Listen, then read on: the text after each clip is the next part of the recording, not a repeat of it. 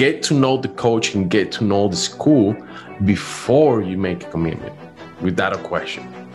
Correct. And he bonded there. And I carried that lesson into when I talk to players. Mm-hmm. And the other interesting thing is when I talk to players, especially in the Zoom era, talk to their parents too. Mm-hmm. Have the parents in the discussion, because you can tell a lot about the dynamic of the kid to the parent, because in many times that dynamic is going to translate how they view the coach.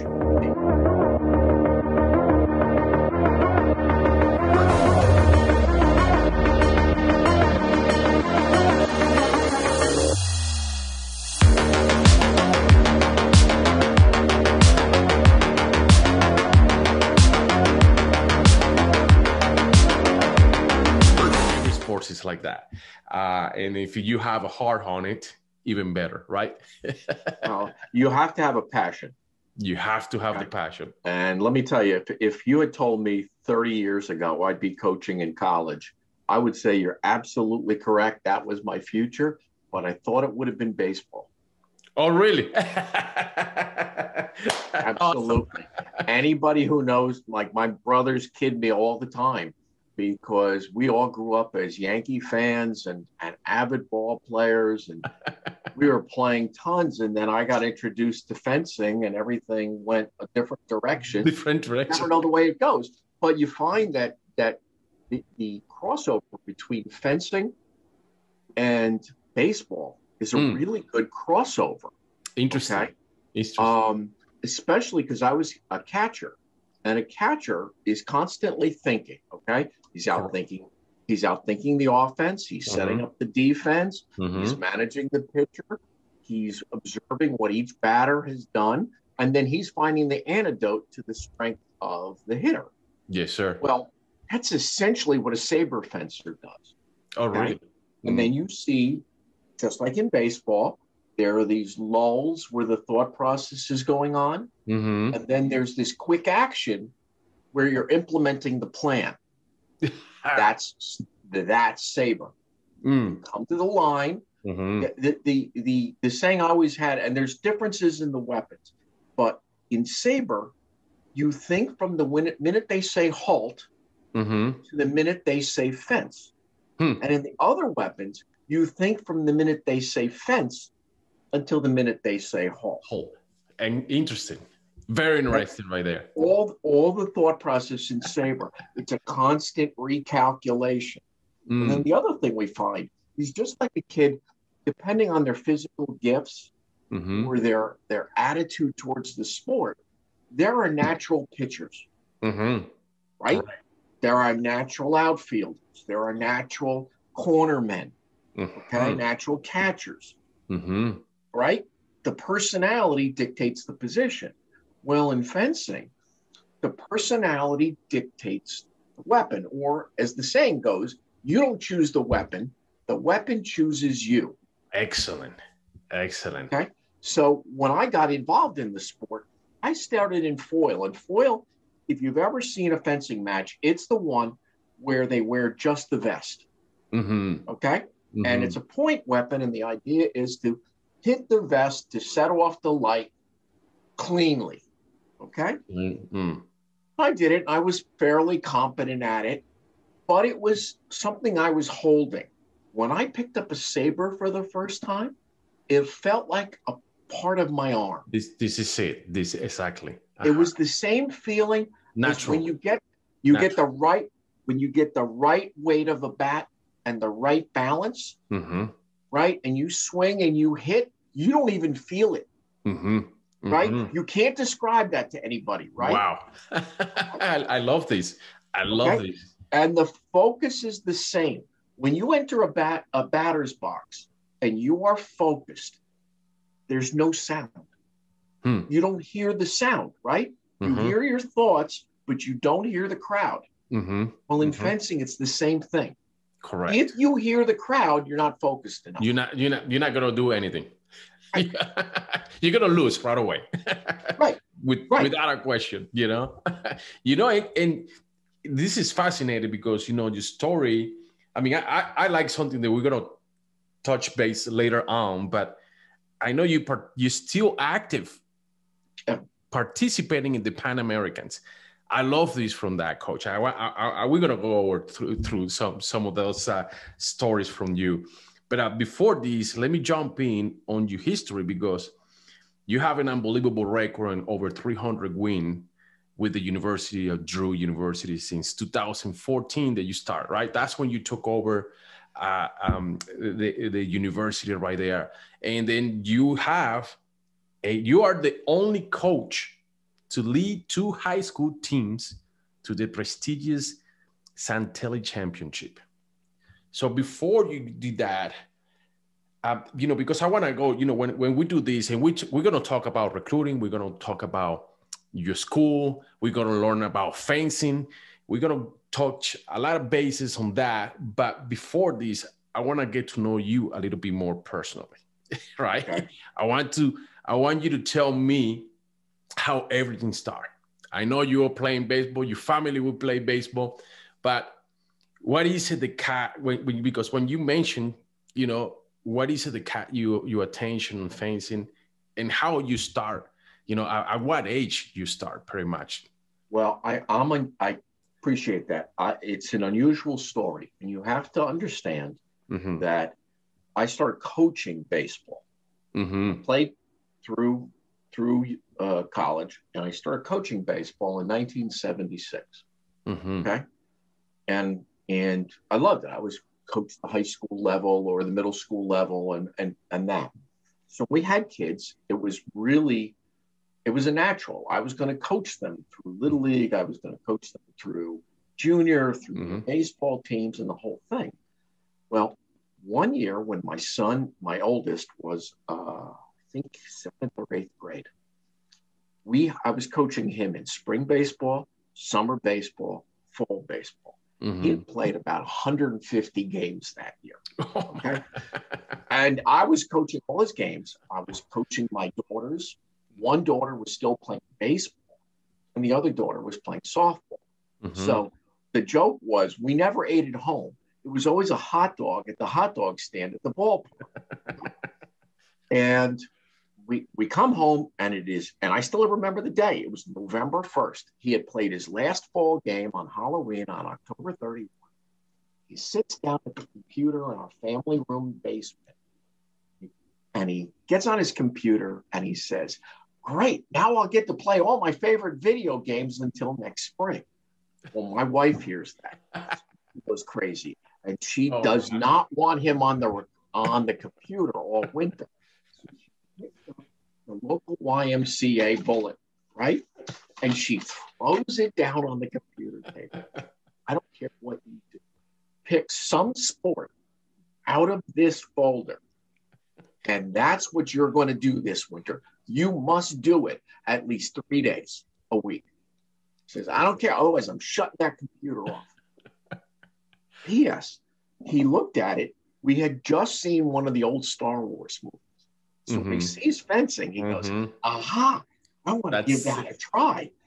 And so I take him to his first lesson over at the local YMCA. And I see them, and I'm watching the movements. And the movements are the same movements that an infielder makes on his approach to the ball. And I see the one-handed side, and I'm going, that's a baseball stroke. Interesting. And at the end of the lesson, I go up to his coach, who was coaching a high school team. And I asked the coach, "What do you think?" I figure the guy's going to say, "Okay, he's good. Come back next week." He goes, "No. How long has he been doing this sport?" I said, "No, this is his first lesson."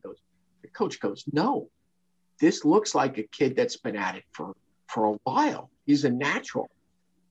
He started taking him for these lessons, and I'm accompanying him and it was to the point where he was going to do weight training or running or something till 6, and then I'm running over and taking him to the fencing club, and he's coming, and I'm watching him at the fencing club, and I'm looking at it, I'm going, that looks like fun. Okay. Then I start taking him around to these little local tournaments, and he starts doing really well. He was getting and better he's having better. Fun. Awesome. And so I go up to his coach one day and I go, "Could I try a lesson?" And he goes, yeah, you could try a lesson. And what am I? I'm in my late 30s, early 40s, and puts a weapon and puts a foil in my hand. And I'm trying it. And I'm really enjoying it. And after an hour, I am sweating. I am telling you, it looked like I had jumped in a swimming pool. And I tried it.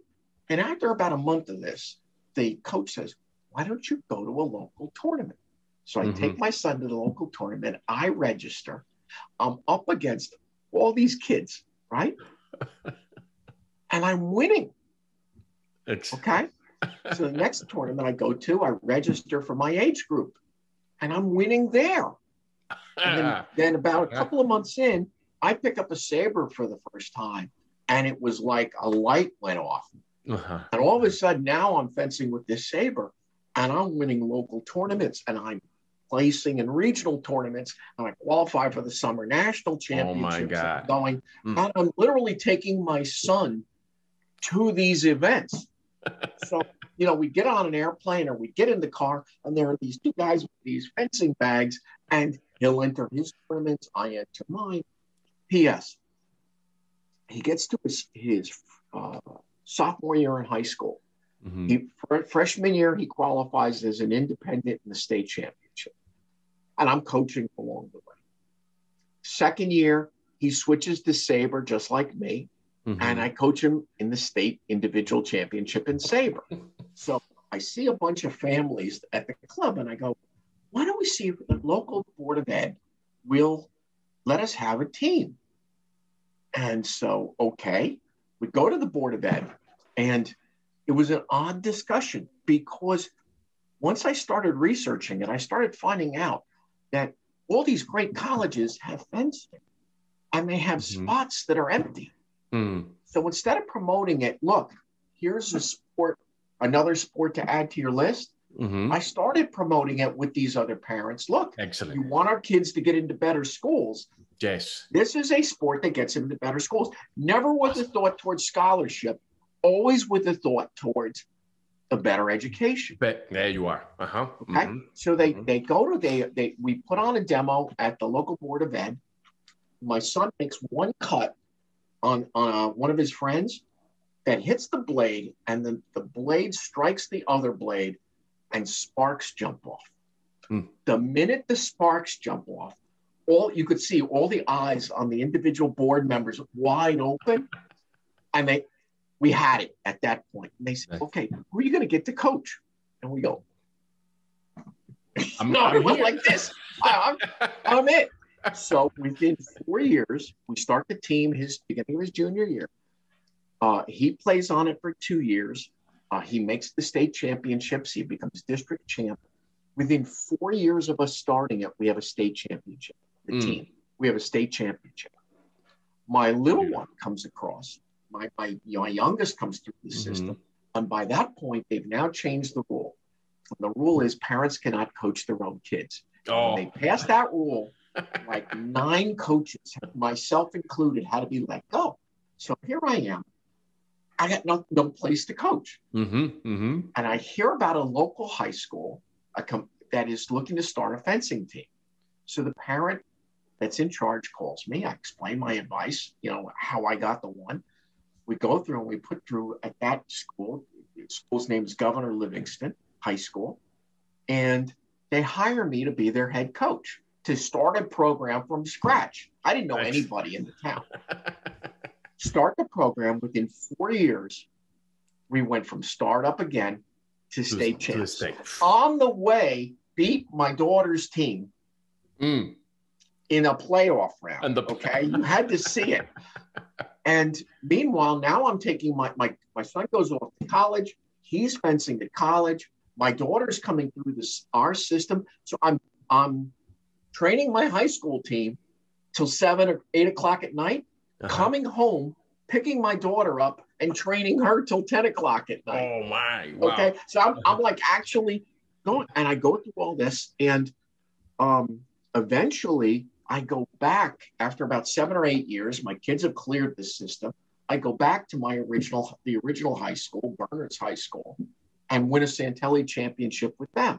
Now comes spring of 2014, and like I'm doing national competitions. I had just qualified to do the Pan Am Games in Aruba, and a friend of mine who is the local coach at Drew says he's been there 19 years. He says, "Why don't you come out and work out with our college guys, and you can prepare for the Pan Am Games, and maybe if you like it, you'll stay in the fall and be my assistant coach."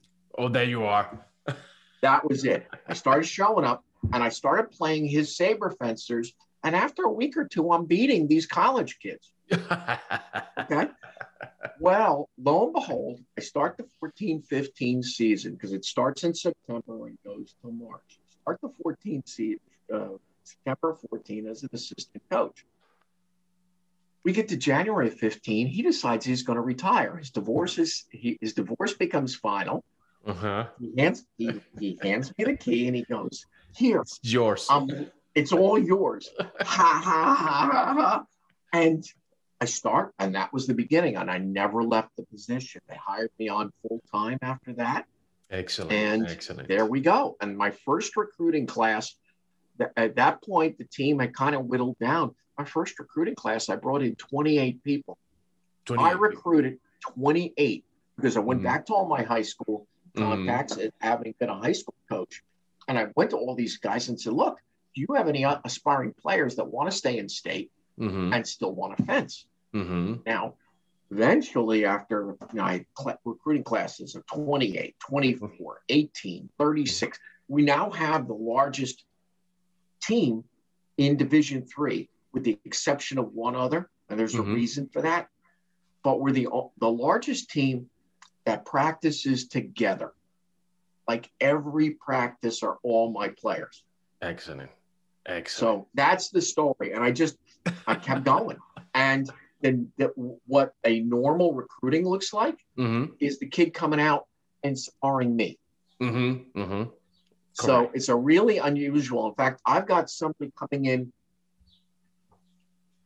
this fall who I actually met when they were competing in the Pan American Games in the youth division, and I was competing in the veteran division.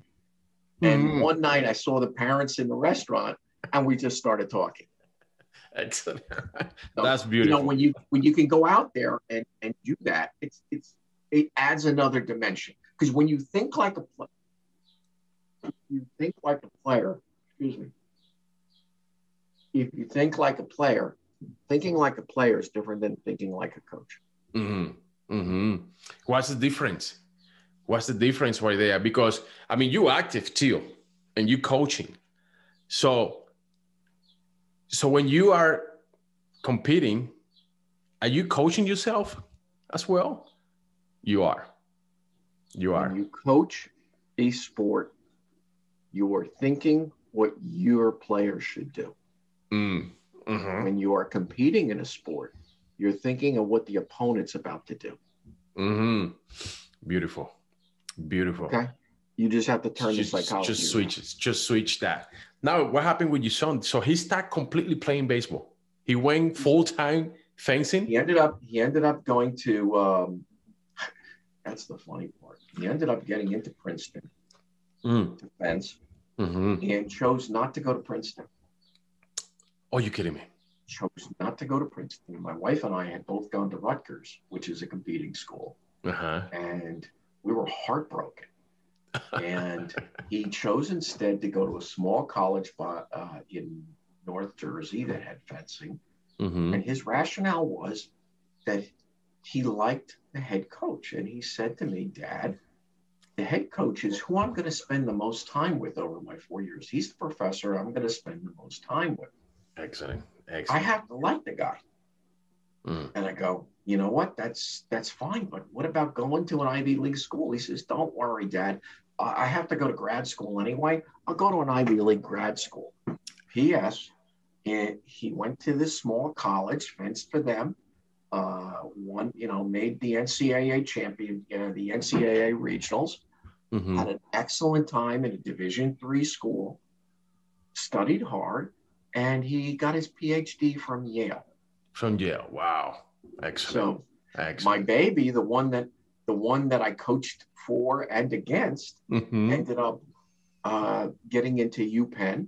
UPenn, okay. And fencing for them and making the NCAA finals with them. That's rewarding. That's extremely rewarding right there. That's beautiful. So you're dealing with a situation where it worked both ways. You know, my daughter went Division I, and it was highly competitive, and my son went Division III, and it was still competitive, but it was a different mindset on a Division III team. Division III, and it matched their personalities. We're gonna go over that because I know you compete against D1 schools constantly. I mean, last season, I mean, you have St. John's, which is a Division I. You have Lafayette, Division I. You have New Jersey, Sacred Heart, Division I. You have New Jersey Institute of Technology, that's a Division I. So that's and last year, before the COVID closures, we had Northwestern Division I. There you are. UPenn Division I. Notre Dame defending national schools, Ivy schools. So you compete against those, even that you are Division III.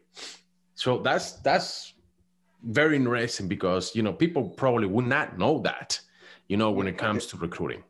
When I encounter foreign students, and I actually lost a recruit this year to another school that was Division I for no other reason than he thought that Division I was like in soccer. Division I team in soccer is better than a Division III team in international soccer. And this player was coming from France.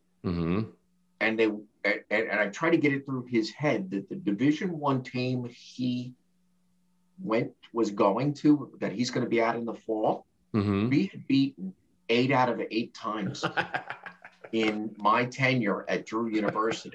Well, he's going to be hurt. It may be Division I, but we've kicked its butt. Consistently. He's going to be hard.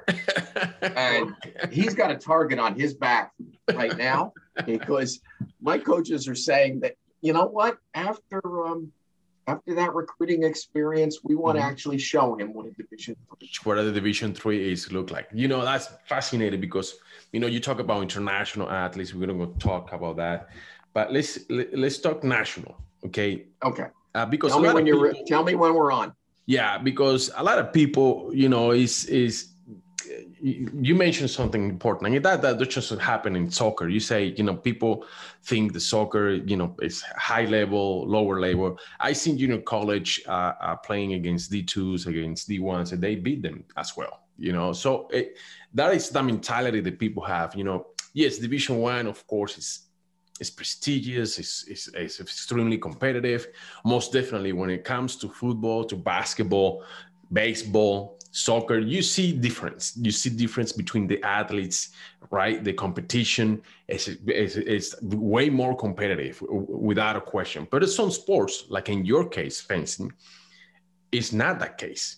It's not the case.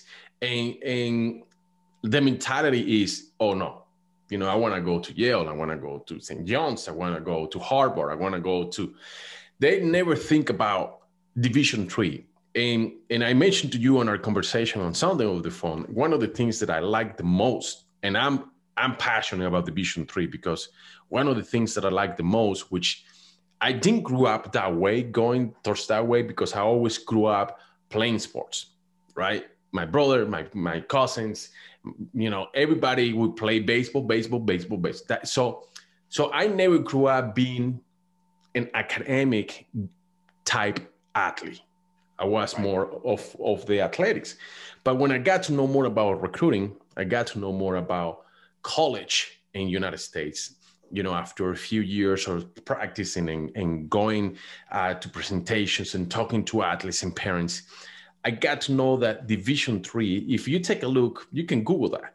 Division III, out of the top 100 universities in the United States, 74 are Division III. When we talk about academics, okay, not talking about competitive sports, we're talking about academics. Right. So why is it that if you have a good GPA, right, I have the good GPA, you always focusing on going on Division I and not Division III. Why is that culture?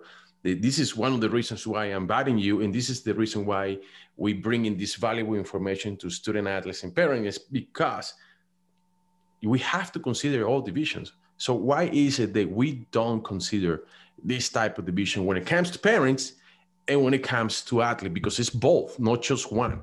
So you, a coach, you tell me how that goes. What you're looking at is summed up in one word: football. There you are.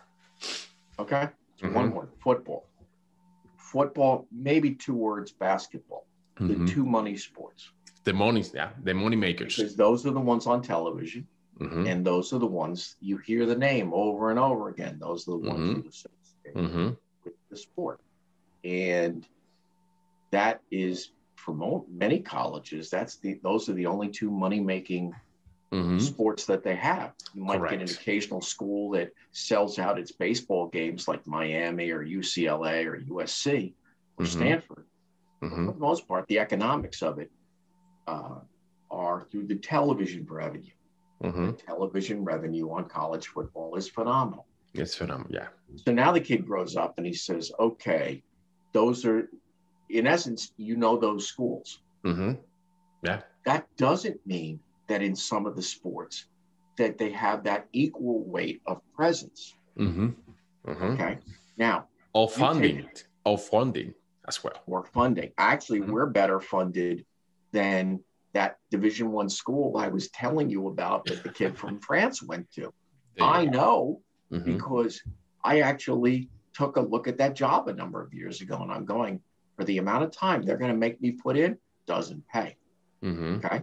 A lot of programs, especially in fencing, are Division I in name only. And the reason is the Division I rules says that they must field a certain number of teams in Division I to hold Division I status. So for the sake of football or for the sake of basketball, they have all these other sports that they underfund but call Division I. Correct. You've seen it. Yeah, I've seen it. Okay. So there's a whole bunch of schools that have no business calling themselves Division I, really, in certain sports. I can't speak to my opponents. My opponents are quality opponents. But they're for the most part, on any given day, we can give them a run for their money. Do you know what I mean? I understand. Okay. And that's the desire. Now, I can't argue with the Ivy Leagues. Definitely. But really, when you come down to it, and I can't argue for the 1 or 2 elite programs that produce Olympic athletes.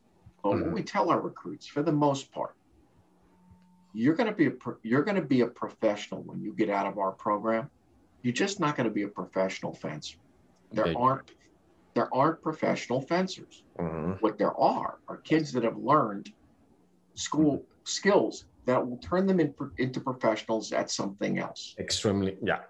You're going to have a good degree, the good education, which is... Well, you've also been involved in a team. Now, a lot of fencers at the scholastic level don't even have high school teams. So if they compete in the regional or the local circuits, they're competing alone.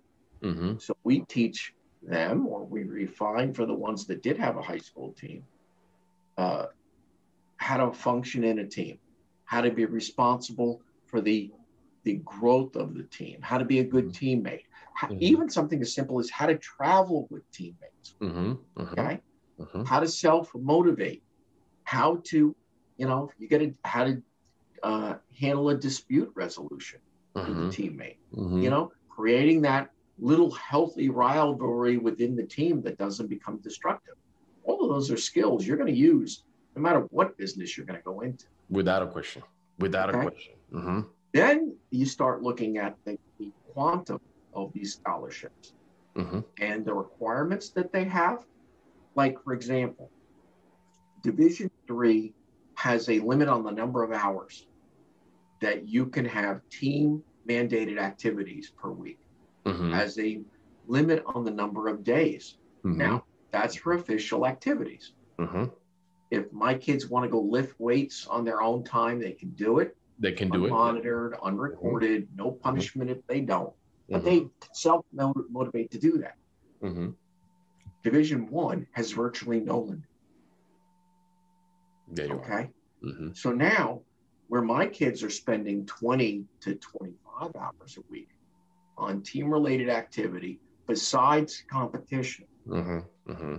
that just within the school, you practice all that. That Division I player may be spending an additional 15 hours a week. 15 hours. They might be up to 40 hours a week. Now, mm-hmm. Now you think, okay, well, they're getting a scholarship. Well, those scholarships on average are under $5,000. Mm-hmm. Mm-hmm. They would be better off for that additional 15 hours working at McDonald's. You know what I'm saying? Yes. They would make more money working at McDonald's than they would for the additional time. And mind you, we're playing the same opponents. We're even playing each other.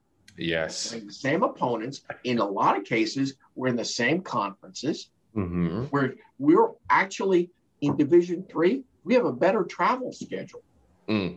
Because on the East Coast, all the Division IIIs are really compressed to the point where the furthest we are, like if we go up to Boston, it's a 5-hour bus ride. Big deal. You can do that in one overnight. Some of those Division Is are going from North Carolina up to Michigan. Yes. And they're not flying. They're on a bus for 11, 12, 14 hours. Yes. Going to an event may ruin them for 2 or 3 days. Yes. Where my kids are going up, most of our stuff, the bulk is within a 3-hour bus ride. There you are. Okay. Who's got the better lifestyle? Yes. No questions asked. Then my son's maxim. Hey, Dad, the coach is the one I'm going to spend the most time with.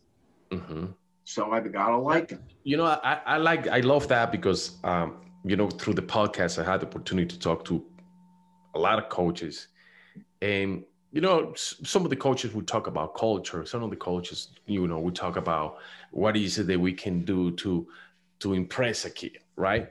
And what are you saying is that your kid did is extremely important, because some coaches would come to me and say, I'm going to have a long-term relationship with this person, so I need to have a good connection with this person, not just because he's good or she's good, not just because she's, she has a good GPA. I need to have the chemistry with it, so maybe you son passed on the Division I, got very good school, but the connection with the coach, that's what changes, his opinion. It's very important. Get to know the coach and get to know the school before you make a commitment, without a question. Correct. And he bonded there. And I've carried that lesson into when I talk to players. And the other interesting thing is when I talk to players, especially in the Zoom era, talk to their parents too. I have the parents in the discussion, because you can tell a lot about the dynamic of the kid to the parent, because in many times that dynamic is going to translate to how they view the coach. They will either be in the relationship with the coach because of the relationship that they had with their parent, or in spite of it. Okay? They have a great relationship with the parent, they will expect that with the coach. If they have a horrible relationship with the parent, then they're basically running to the coach as a more comforting parent figure. So you watch that dynamic. Is the kid independent? If I ask the kid a question, if the parent jumps in giving the answer, that kid's been sheltered. Okay. And don't forget, the kid will call home. The kid will go home at times. Yeah. So what I do with that kid over the course of months, that parent can undo in the course of minutes.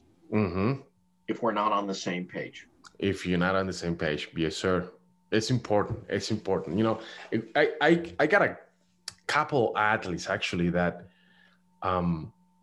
is most of the parents will come to me, like I mentioned, and they always say, it's not because of my kid, because of, it's not because it's my son or my daughter. And it's very interesting when it comes to a Division III, because there is only 2 parents in 8 years span that I've been working in this. They come to me and say, I want my kid to go to a Division III. Only 2 parents in 8 years span, and they save a lot of money. Don't get me wrong. We're going to clarify this, because you mentioned on our conversation, on Sunday, you don't give athletic scholarships. You don't have athletic scholarships. It's academic scholarships. It's financial aid that you have in order for the kid to be within your school. That doesn't mean that you don't need him. You still need the athlete. You still need the athletes without a question, but you have to have the requirements.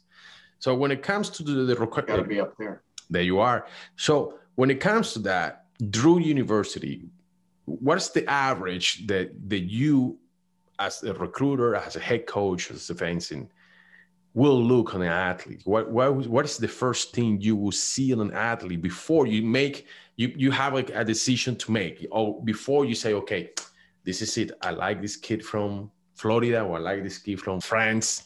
You have to make a decision as head coach. What's the first thing you will see on an athlete right there? First, I got to know, are they admissible? So I got to look at the GPA. Mm-hmm.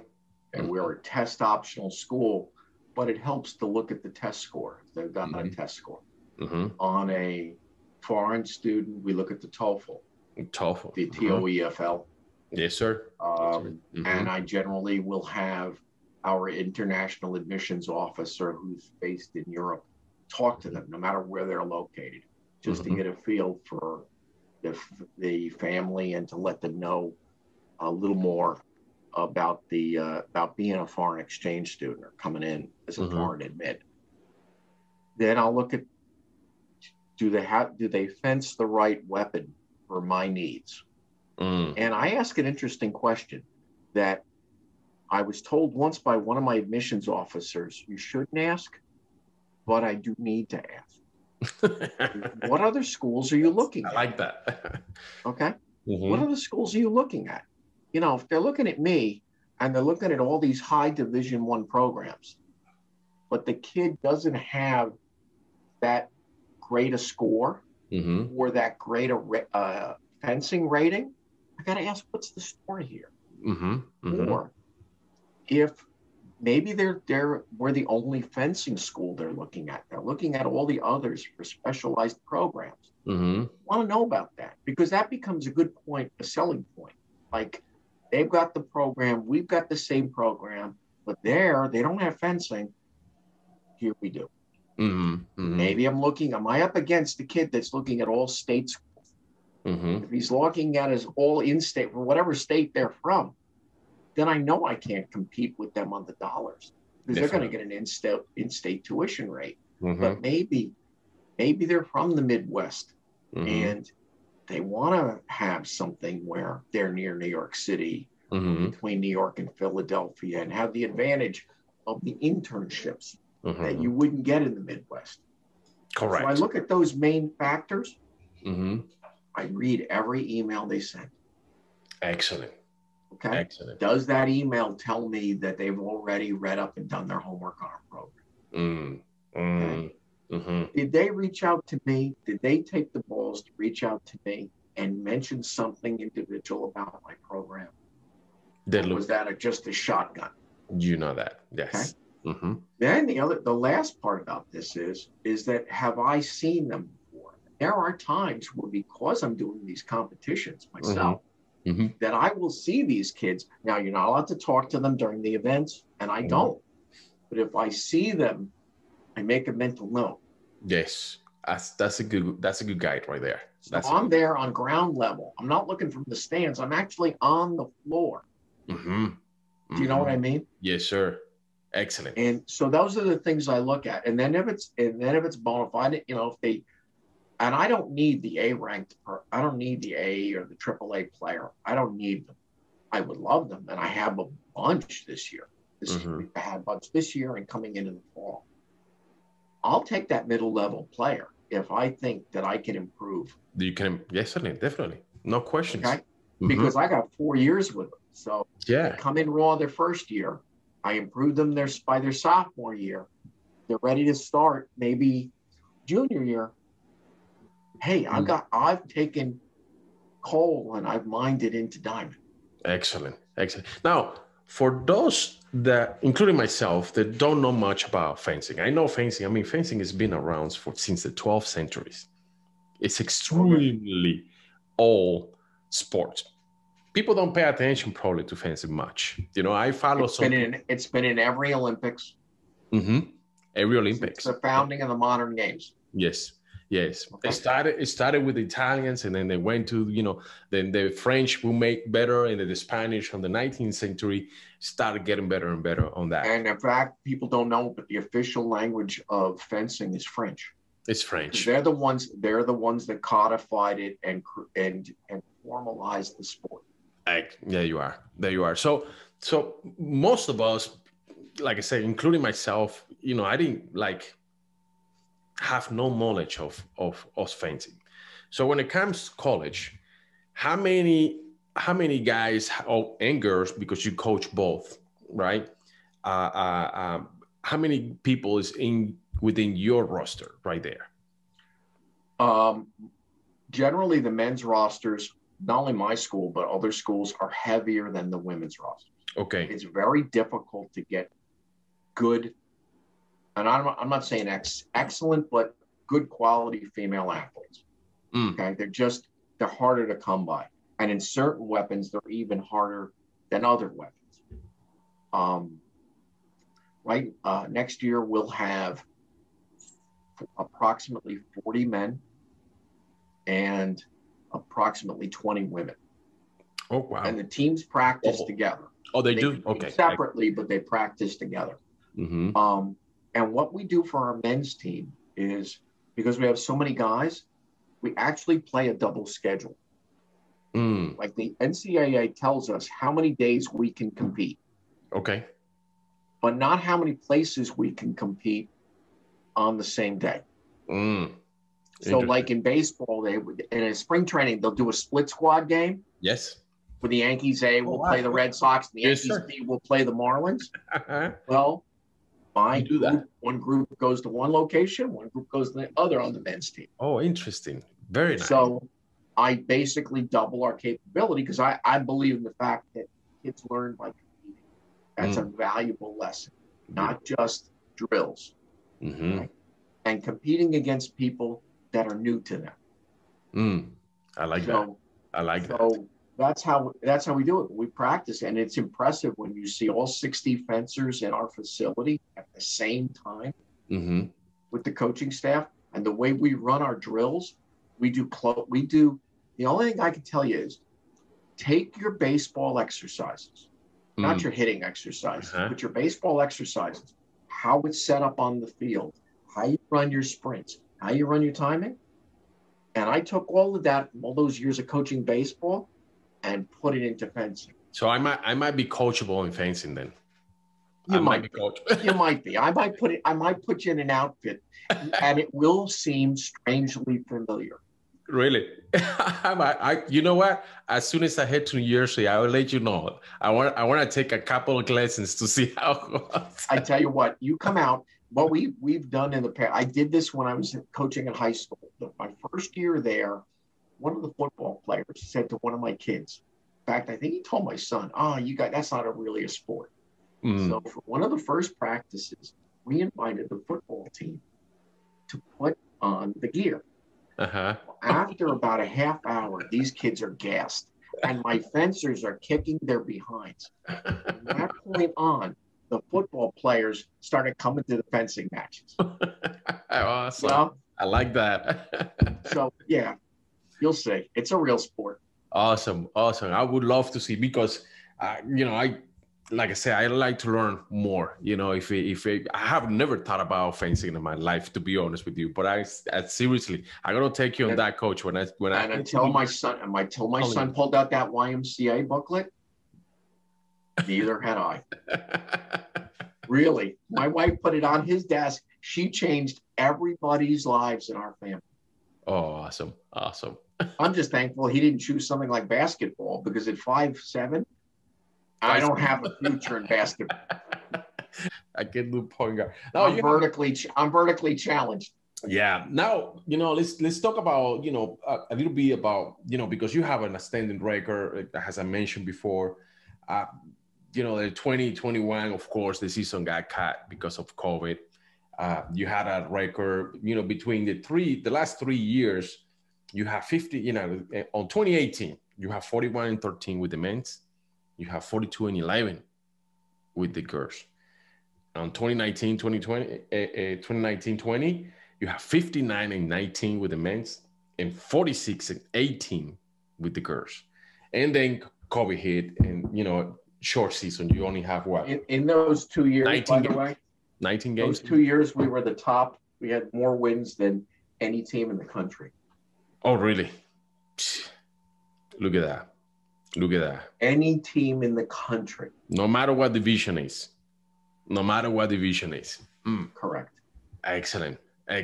A little team in a beautiful town in North Jersey.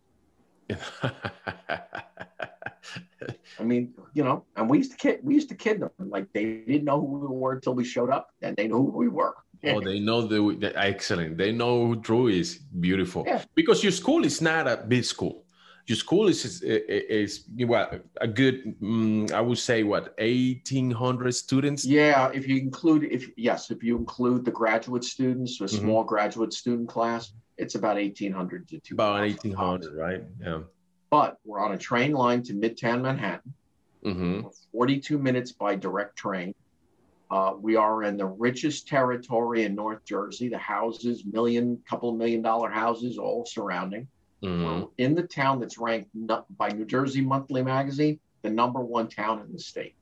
Interesting. Okay. Beautiful. We have around us every top pharmaceutical firm in the world, as well as top medical offices.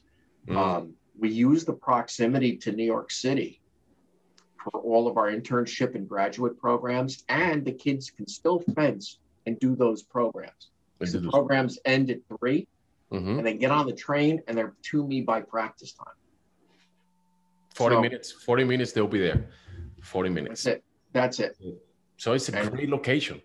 It's a beautiful location with beautiful location. It's a spectacular town. Yeah, but spectacular town. Yes. See, a lot of people don't know that. So it's good to know. That way we can, promote that, in order for people to get to know more about the university. It's among the richest towns in the country. Excellent. Okay. And the lifestyle, it's a very suburban lifestyle. But, I mean, the other advantage our school has, and don't take this the wrong way, we don't have football.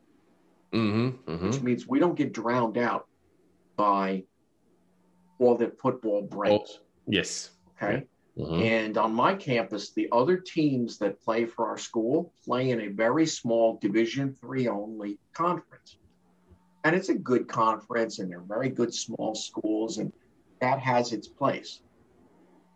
We're the one team that's not in that conference. In that conference. And so when you hear these other teams playing Muhlenberg or Susquehanna, that's great. Then you hear us playing Notre Dame. Yeah. Or Army or Navy or, do you know what I mean? Yes. There's a difference. There's a difference. And we've been there almost a century. This season was the 91st season for the team. 91st season. Wow. 91st. At the university. Wow. At the university. And because we competed this season, when some other teams did not, the older teams did not, we can now say we are the oldest continuously operating program in the country. Beautiful. That was the goal this year. That's the goal. One match, and we did better than that. We brought in, what do we have, 8 All-Americans. 8 All-Americans. There you are. Nobody else has done that. None of the Division IIIs have done that before. Beautiful. You see, this is something that's extremely important for people to get to know more about that. Now, COVID hit, And, you know, unfortunately, we have to go over a little bit. Have anything changed nowadays? You know, I know that everything is changing because of the vaccine and everything, but does anything change when it comes to recruiting because of COVID? Well, you still following some protocols right there? You still concerned? What are you guys doing on that? Well, this year, a lot of events shut down. So our ability to see players was generally hampered. But most fencers have videotapes of how they compete, and we've been able to share those. It has also changed. Just like everything else in life, we started using Zoom, and we interviewed the kids. I must have done, in the last 12 months, I probably did 200 Zoom interviews. Okay. I prefer in person, but logistically that would have been impossible. Okay? I got to also tell you that we changed our coaching style during COVID because we were playing and not able to scout competition. What we would do is everybody was on live stream. Because there were no fans in the stands. So we looked ahead at our schedule and said, okay, which of our opponents in the future coming up later in the season are on live stream? So we monitored their live streams and recorded them.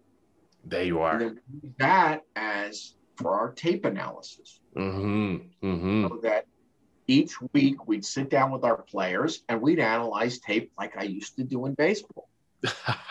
Beautiful. We'd go through and say, okay, and then we routinely videotape our practices, and we'd say, okay, see what you just did here, and do it in slow motion. If you change this or you do that, and then we put it side by side with what their opponent did in another live stream, say this will counteract that. So we were able to do that. Okay. The other thing, too, is I have a very active summer camp. Okay. And that got shut down last summer. That got shut down. Okay. But this summer's camp, we knew that with the pandemic subsiding, that people were going to be anxious to get out and do anything. Yes. And now our camp, we've had registration open 2 weeks. We're 3/4 full. 3/4 full. Wow. Okay. It's amazing. And that becomes a good way for them to see how a college program operates, because it's only college coaches. Ours and college coaches from a few other schools on our campus, and we get to see how they do. Not just the skill level, but how do they adapt to the lessons. So it's a learning for both sides. And that's where I do a good part of my recruiting is through seeing them, and it's a legitimate way to work with them, and so do some other coaches. The other thing that we do, and we couldn't do this season, but we're going to do again in the fall, is we run high school clinics. Okay. We have a lot of high school within about a 75-mile radius. We have about a third of the high school teams in the country. Oh, wow. So we invite them in, they pay for the clinic, and we will instruct them on something. And it gives us a chance to see them to see our campus, and to see us. Excellent. And when you walk on our campus, it sells. It just sells because it's gorgeous.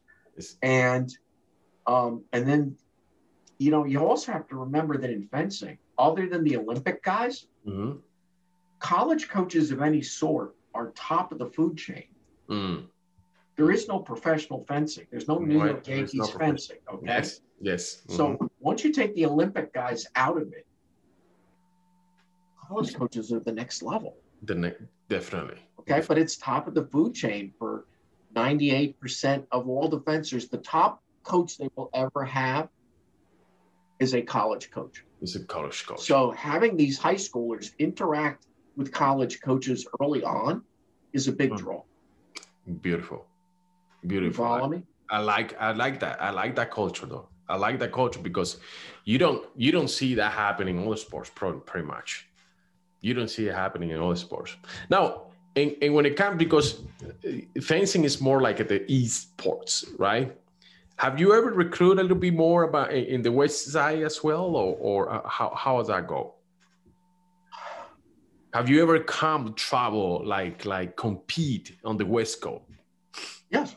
I've competed on the West Coast. Absolutely. I competed and in the travels with my kids. I probably competed in Anaheim 4 or 5 times, San Diego a bunch of times, San Francisco a bunch of times, Albuquerque more times than anybody should be in Albuquerque. Okay.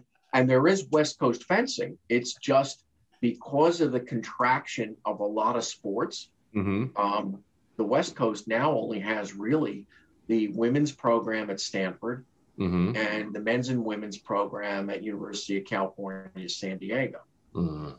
You have to go, and then you have Air Force, and then you have a team in Texas, UIW, and University of the Incarnate Word, and then everything is pretty much around by the Mississippi River and east. Now, there is a move now to expand the sport in the West. They're looking to put together a Here in Phoenix, you don't have no fencing teams. In Arizona, in Arizona, do you have fencing teams here? I don't. No, you have club. By the way, there's a very active club circuit. I mean, club as in the school organizes the team under recreation, and they play other schools. But it's not varsity, and it may be self-coached by the players, or maybe the local facility operator owns a club, and he comes in and gives some time. So I think Arizona State has got had a collegiate club. But the varsity programs, no, nothing in Arizona.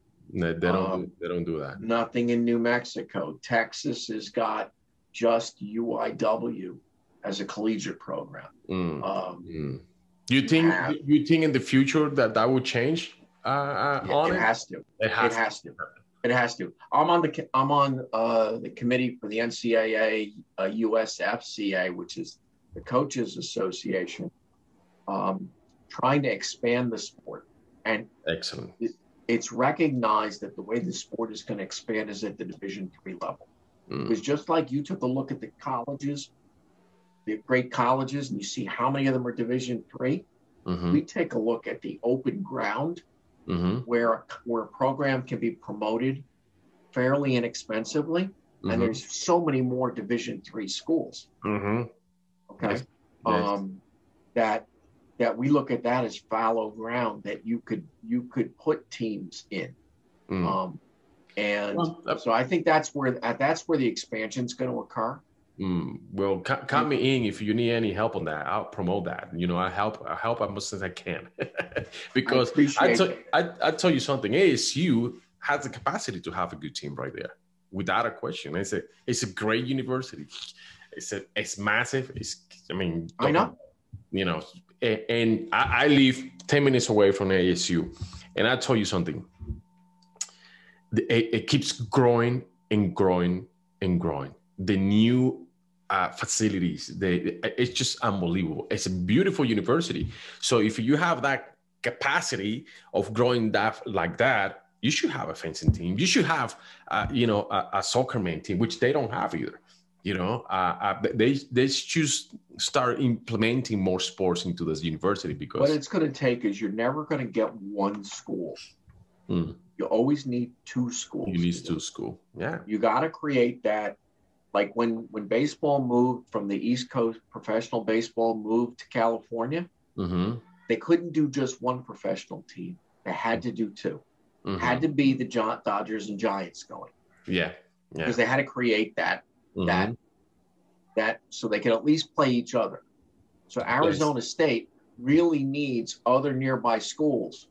Well, if they have the one in San Diego, it's not that far from here, but it's still it's right. That maybe they can use the one in Tucson, right?